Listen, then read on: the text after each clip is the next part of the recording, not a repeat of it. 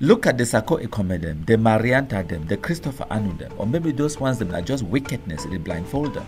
They don't finally see, say, this Anglophone agitation, that a source of income, revenue, it makes them relevant, they raise money out of it. So they don't want to leave them. It's their cash cow. They could try to make as much money as possible, while with the agitation it still go on, I guess.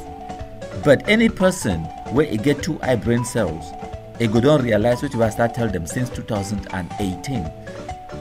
Everything where they talk today, they are disunity, they are infighting. The fact that the international community know they come, that they arrest them, lock them for Europe, for America, for Nigeria, and everywhere else. All of those things, I said it. I don't tell them since 2018. As a matter of fact, I don't predict the end of ambassador terrorism. Say it ended for 2019. When I go back for YouTube, the videos a day for day, I predicted the end of ambassador terrorism. It ended in 2019. Everything will happen after that, not just an obituary, a very long, slow process for the obituary. Fellow Amazonians, at this stage, I'm very, very weak because I believe the struggle is already ending. And if you say the struggle is already ending, we have to tender an apology letter to Mr. Paul Biya. And that is the struggle right now. We are useless and we are hopeless if we don't take an action. Our women and children are becoming very, very angry with us that we cannot protect them. That is the reality. My country people them, today I want to make prediction. And my prediction now say the end of this Ambazonia armed insurrection will be February 2019. Will now listen. Gosh! I don't know if Nnamdi and see these killings when they pile somebody over. What do bloggers really tell you guys when they come online and spend 3 hours? What do they really? Because I've never had the time to really sit and watch. What do they tell you guys? Now, oh no, we should make a tax system. We should start taxing colonial tax because now we have to pay taxes. Is that what they tell you? Is that what they tell you? Oh, we should form government. Oh, and no, a government is good, yeah, because we have to govern ourselves. Is that what they tell you? You've not even defeated the toe of the enemy. You want to govern your leg? You cannot. Hachalambo kalazunda lokondo yukundu bila palasundu kuyundu. This is stupid. You've arrested citizens, arrested your own, kidnapped your own citizens, chopped off their own fingers. You've kidnapped generals. They are coming to fight you. They are not going anywhere. They are coming to fight you and take pictures, slaughtering you guys and piling you up like dirt. We've seen photos from Manfe where boys are being killed and piled like dirt, one above the other. Horrible, gory, horrific photos.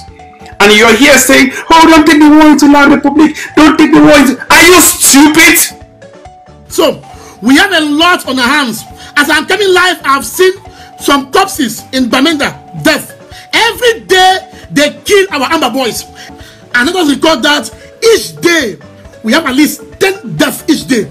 Know that each day in Ground Zero, we have at least 10. And we cannot be losing people at this rate and we think that we will win. No, we are not in essence winning. That's the truth. We are not in essence winning. We cannot be losing people each day and we think that we will win. When I remember, I said there are different stages of grief and loss. When person lost something where he value them, like a dear family member or a failed so-called revolution, there are stages where the person they go through. The first stage, now denial. They feel shocked, disbelief, panic, confusion. So they could deny, say the person never actually died. They could deny, say the thing it no actually happened. The next one, it could be in anger. They could be very angry. They could blame themselves. They could try to blame others. They could blame objects. They could look for any person for blame them. They could be bitter and resentful. After that, they could enter the phase of bargaining, where they could start to feel some kind of guilt. They could start to talk, say, if only I had done this. If only I had done more. All of those things, that's just the third phase of grief. And then the next phase, now depression. They will enter in a state of depression where they will feel tired, hopeless, helpless, isolated. And then, finally, acceptance. You go accept the truth. Say you don't lost that thing or you don't lost the person and you be ready now for move forward. Now the last and final stage of grief and loss. Ambazonian terrorism too, they go through all those 5 stages then. Some of them, they go arrive at those different stages then at different times. When we now see cuckoo that beans them, we now see the other ones where they don't run commode, the sperm chop, nan chop them. We now see the scam and congo, the Nnamdi, the ones where they surrender. We now see the Paul Nilong them. We now see the Capo Daniel, the way they come preaching at one Cameroon today. All of them arrive at different stages of grief at different times. When they see, when I hear Amber Fools, they talk about Canada dialogue, Canada negotiations, Canada pre-talks, Swiss negotiations.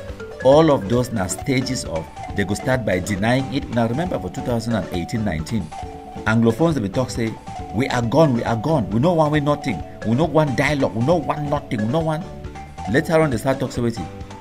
We must dialogue, we must solve this problem not only for negotiating table. But that's not what they said in 2018-19. When I remember say, so these ones that are just signs for tell when I say they don't lose something where they be hold them dear to them. For the few ones where they actually believe in this nonsense, and it would take them different stages. Maybe if it take them 3-4 years for process through all of these stages, denial, anger, bargaining, depression, finally they go accept the reality. And the day where they accept reality, say their own losses, they go adjust, maybe they go surrender, they go abandon the nonsense, go start to mind their business like AyukTabe don't do them, or they go kind of beg for negotiation, they go kind of beg for forgiveness, they go kind of find way for enter back inside Cameroon, for try for make amends. Those are all the 5 stages of grief. My country people.